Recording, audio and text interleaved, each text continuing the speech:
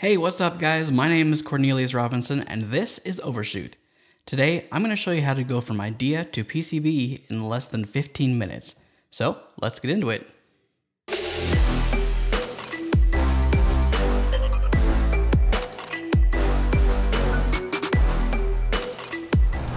I quickly built this simple light sensor that turns on an LED when it gets dark, or in this case, when I cover the photoresistor with my finger.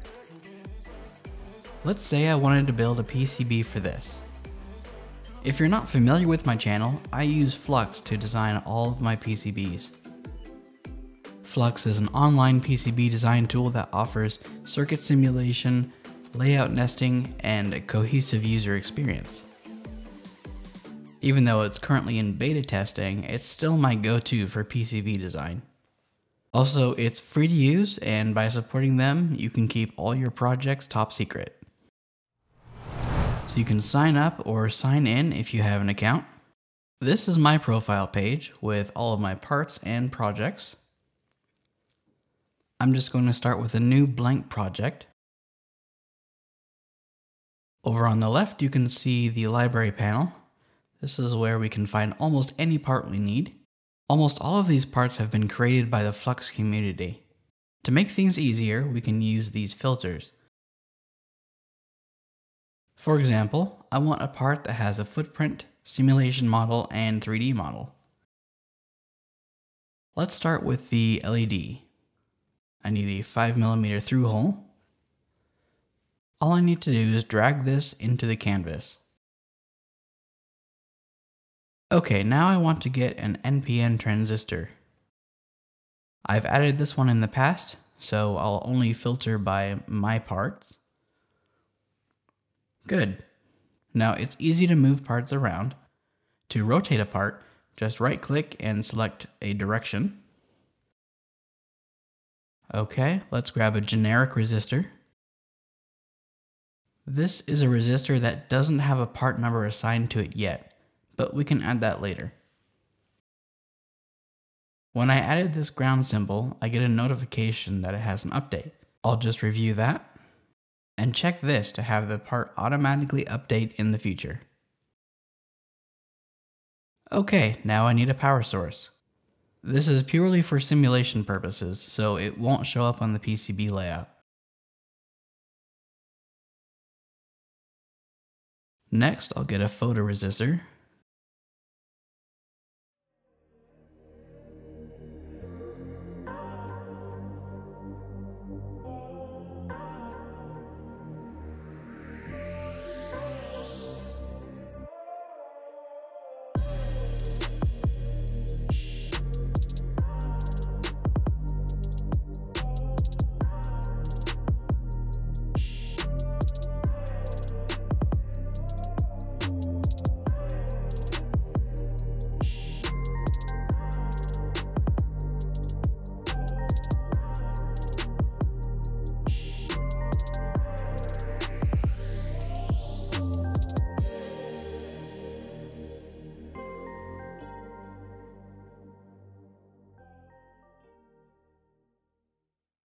Notice it doesn't have a simulation model, which may or may not be important to your design.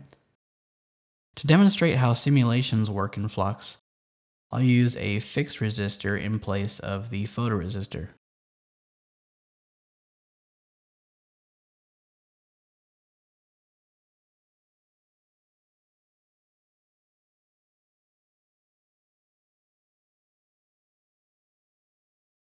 This works as a voltage divider.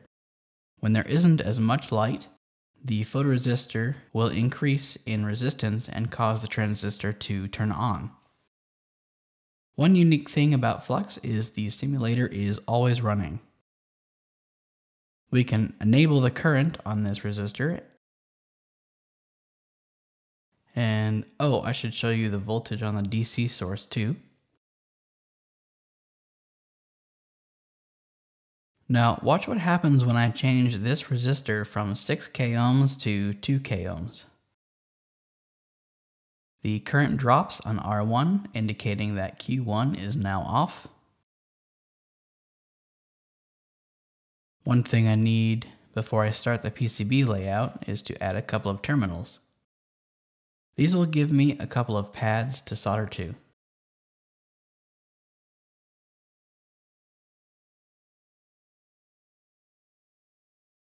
Of course, we can rename them as well.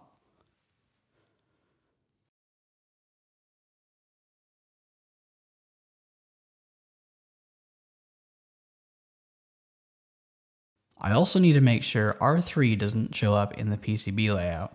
So if I select it and scroll down to the properties here, I can edit this and add a new property. There are many to choose from, but what I need is towards the bottom. Here we go, exclude from PCB. We just need to click on it and select true. Now it won't show up on the PCB. So I mentioned earlier that these were generic resistors. That means we can easily change the value, footprint, and add a part number. Since I already have the resistors, I'm not going to worry about a part number, but I will change the footprint to match.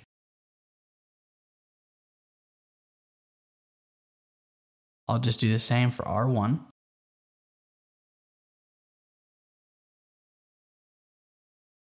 Just to give you an example though, this transistor does have a part number, so I'm able to see the pricing and stock in real time. Okay, let's move on to the PCB layout. With Flux, we don't need to launch a separate software. Just click on the PCB tab up here. The layout here is our current board.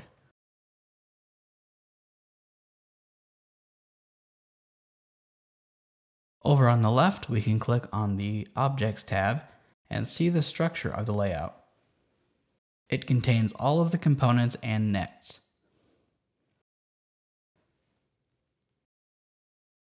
With layout selected though, we can go to the layout rules on the right and add an object-specific rule.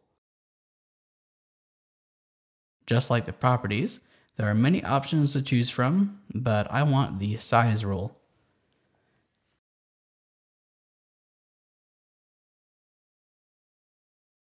If I just enter one dimension, it will change the board size in the X and Y directions. However, if I use 2 dimensions, Flux uses the first one as the X-axis and the second one as the Y-axis. For this project though, I'm just going to make a 30mm square board. Now we just need to untangle the air wires. Rotating the part in the PCB editor is the same as the schematic editor. The keyboard shortcut is Control or Command bracket.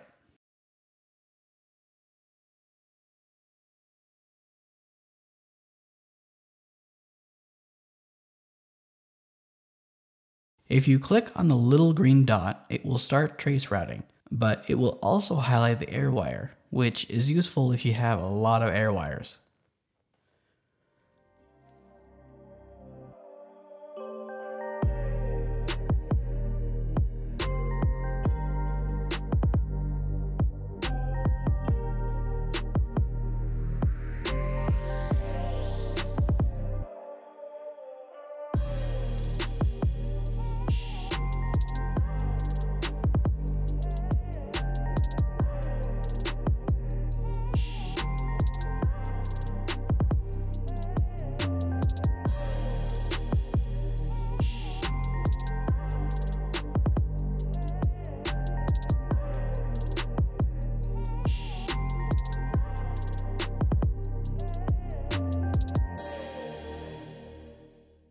Let's make these terminals a little more solder friendly. Again, we can select the component and add an object-specific rule. In this case, we'll use the pad type rule. The default is SMD, but we want standard. This is basically the same as a through-hole pad. Now, to change the ground terminal, we don't need to go through that whole process again. Instead, we can copy and paste only the layout rules. Maybe it's just my OCD, but I like to make these perfectly aligned. Just select them both, right-click, and align horizontal center. Okay, the last thing I'm going to do to these terminals is add a silkscreen text. To do that, just right-click the terminal and go to Add, Text. Make sure to select the object and add yet another object-specific rule. This time we want rotation Z.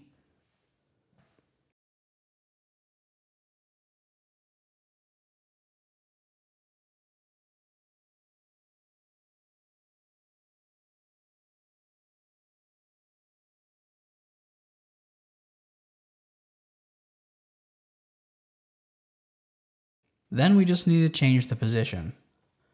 Again, the first number is the x-axis and the second number is the y-axis. There we go. I'll just do the same for the ground terminal.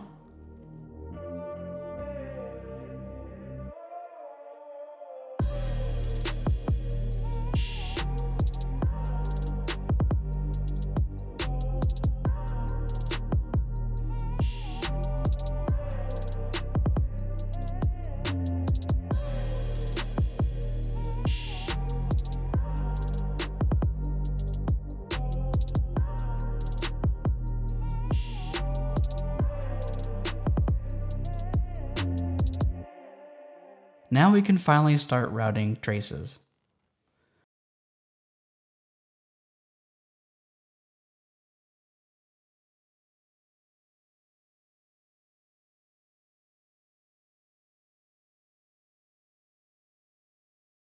For the 5-volt rail, we obviously don't want to cross the path of another trace. One option is to right-click while routing and move the trace to the bottom layer.